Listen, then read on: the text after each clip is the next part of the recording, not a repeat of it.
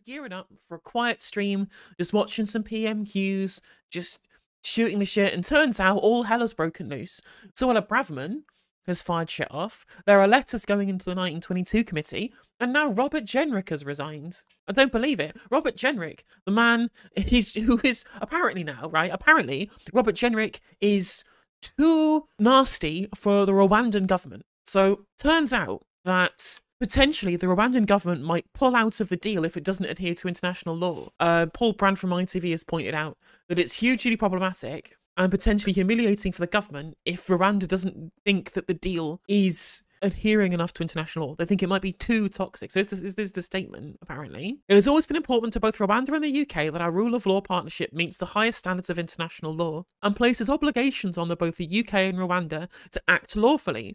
Without lawful behaviour by the UK, Rwanda would not be able to continue with the Migration and Economic Development Partnership. Minister Bruta, Minister of Foreign Affairs and International Cooperation. Absolutely hilarious to me that what might actually end all of this isn't the European Convention on Human Rights. It's not the lefty lawyers. It's not the charities. It's the Rwandan government who might terminate the deal if it doesn't meet international law. Incredible. Absolutely incredible. We are now less adhering to international law than the Rwandan government. And also, apparently, Robert Jenrick is now to their right as well. Then again, I guess Robert Jenrick is the man who paints over children's murals in immigration detention centres. But to be fair, that is Robert Jenrick admitting that he is further to the right. Our entire government admitting that they're to the right of Paul Kagame. And then Robert Jenrick is to the right even further, even more draconian than the government, who are more draconian than Rwanda. And again, Rwandan government is headed by a man, Paul Kagame, a man who unalived refugees in eastern Congo during the First Congo War. This is how ridiculous our current government is. They're too nasty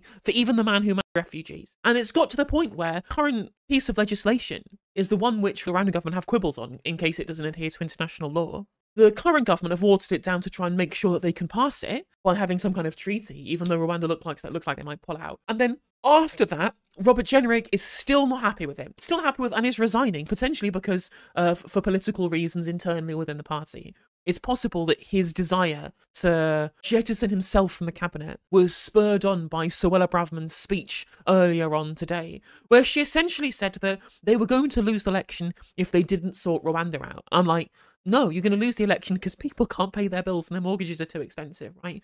You continually focusing on the Rwanda plan is why people think your government isn't serious. Mostly because it's not, because it isn't serious. In fact, your failures will entirely be economic, and people seeing you not take those economic concerns seriously is what's tanking you in the polls while you fumble about with these stupid vice signalling attempts with stuff like the Rwanda deal. But to be fair, Suella Braverman is clearly setting out her stall for a future leadership challenge post-election, right? She doesn't want to be in the cabinet. She doesn't want to be the leader. She wants somebody else to fall on their sword at the next election.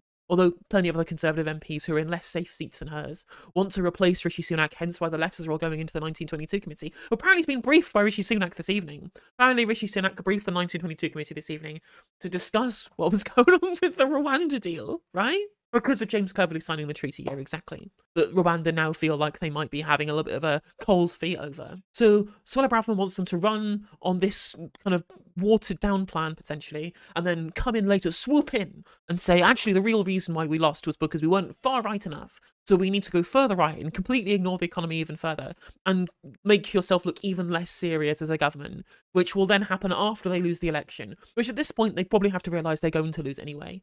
An attempt to remove Sunak and replace with somebody else won't do anything. I mean, to be fair, they probably have nothing to lose. He has got minus 40% approval rating. He was supposed to be for the one promising stability, promising security, and he's done none of those things. In fact, all he's looked at is like a complete bull in a china shop, tearing up pieces of legislation that were promised in the manifesto, looking like he doesn't know what he's doing, saying dumb stuff about 7 bins and meat taxes, looking like an incredibly unserious individual. Or not only unserious in terms of policy, but completely out of touch, given the comments that he's made, the things that he said on the campaign trail about moving money out of deprived urban areas, not knowing any working class people, not knowing how to use the a bloody debit card, right? It's so clear that he's completely out of his depth, and they probably have nothing else to lose other than just to jettison him and replace him with someone else, because they can't do much worse than 20 points behind, losing votes to Reform UK, losing votes to Labour, losing votes to the Lib Dems, right? There's nothing else they can do. They might as well replace him at this point. But who wants the job? Who wants to lead them into the next election and potentially just get completely humiliated? Who wants to be the person to fall on this? Or nobody wants to, because you will be blamed for it regardless, about the fact that really and truly George Osborne and Liz Truss really to blame for most of their economic woes and most of their electoral woes at the moment. Like, there's nothing that they can do really and truly.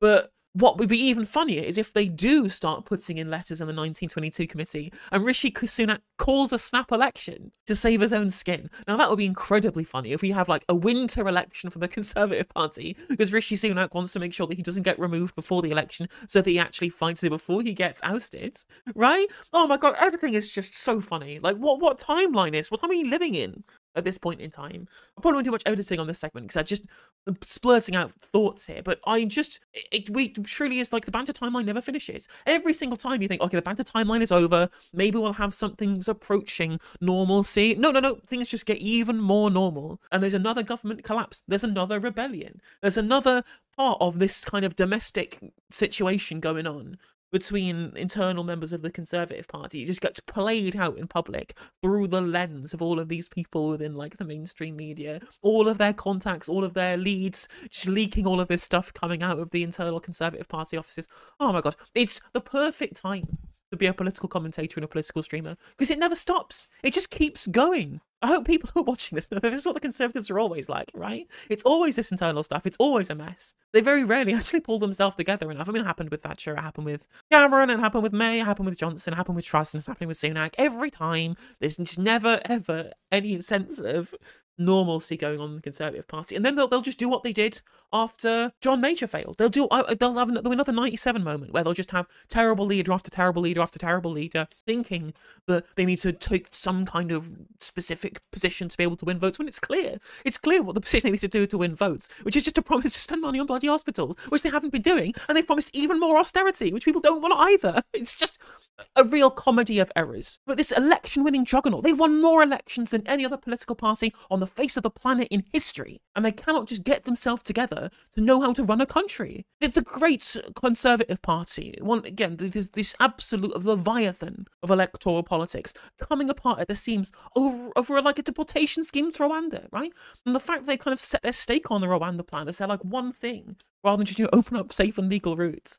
And then all of this kind of prevaricating over other migration policy to try and distract people from Rwanda, which is a distraction from economic policy, which is a distraction from everything else that's going on internally. I just, how have we got to this point? And how are we allowed to get to this point? Again, and people kept telling you, right, oh, we can't have Boris Johnson in charge because Jeremy Corbyn won't be able to run the country. And I'm like, yeah, that went well, didn't it? That went well. Where's the... I will take Chaos with Ed Miliband to go, please. One Chaos with Ed Miliband, please. Miliband, please. The coalition of chaos with Jeremy Corbyn in 2017. That's what we were told. Incredible. Love it. We are certainly looking into all of those liberal commentators who said that, the safe pairs of hands would be the Tories against, like, the chaos of Corbyn. Suddenly all comes crashing down, doesn't it? Boris's only job was to keep Corbyn out, according to Cummings. Yep, we know exactly what it was, right? That these people didn't really care what happened, who was completely unfit to lead the country, that was continually put into office. Just like absolute reams and reams of people unfit to run the country, just injected into office so the British establishment wouldn't have to deal with anything slightly to the left of Gerhard Schroeder. And here we are, 7 bins and all. We are here at the point where Rishi Sunak might be ousted. We might have the 4th Prime Minister in a single electoral cycle. And again, I think they probably should do it. They've got nothing else to do.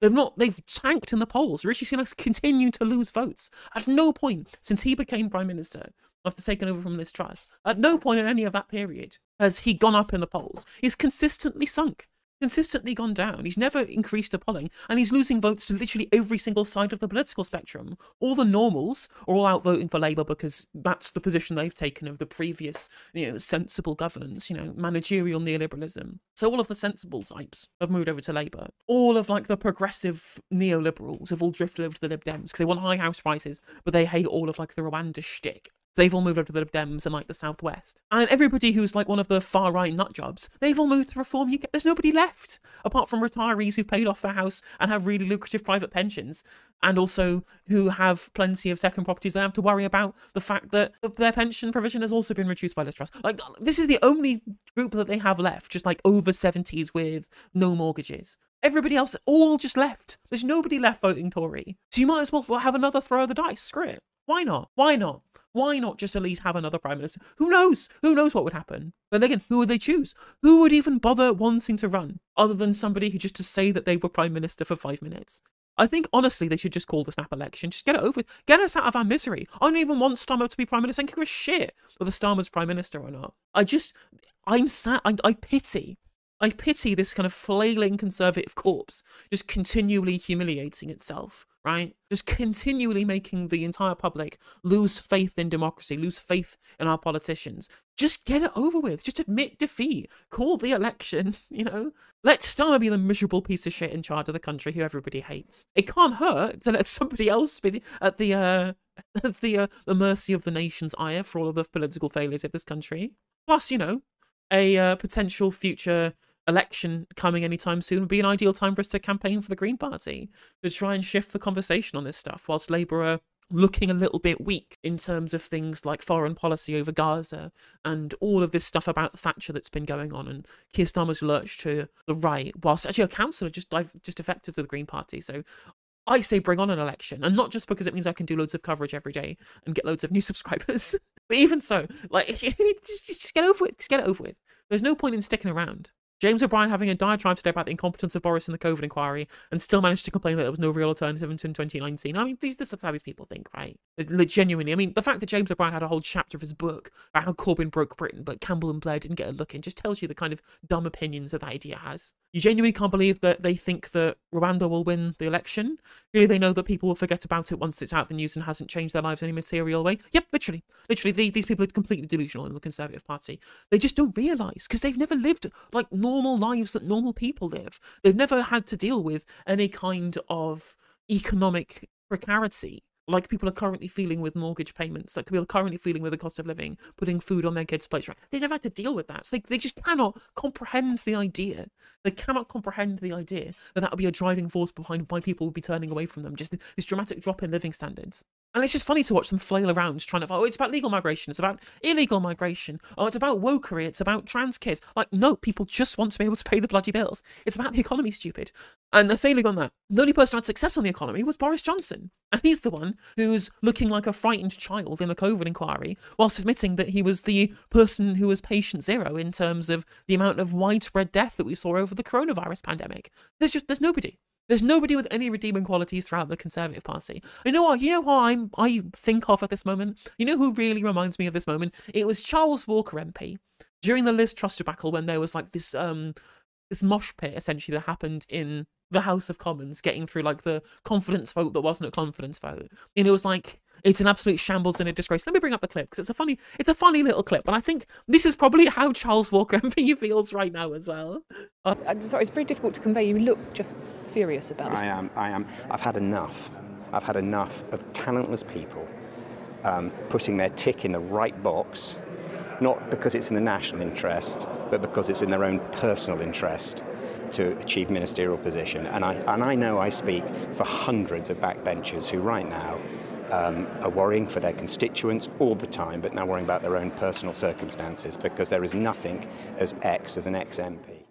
Absolutely roasted. And it all applies the same right now. Is it okay to say you think that Penny Mordaunt wouldn't be too bad? I mean, she's definitely the least bad of the bunch, but we all saw the stand up and fight speech. She's just as much of a nut job as the rest of them. She just pretends to be trans-inclusive and then forgets her principles when he realises she can't become Prime Minister off the back of being trans-inclusive. The Conservative Party membership are just absolute demons.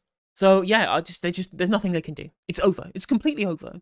Just call the election, get over with, bring in Starmer. I'll have red team manage to decline instead of blue team manage to decline. If you enjoyed the video, make sure that you like and leave a comment. That helps the video out in the algorithm. If you subscribe and ring the bell, it'll let you know when I go live. I stream every day on YouTube and Twitch. You can also follow all of my socials down in the description. And if you want to support me in a more financial manner, there's a join button for membership to just 99p to be a member on YouTube, as well as a Patreon, and there's some merch there as well. And hopefully I'll catch you on the next video. Take care.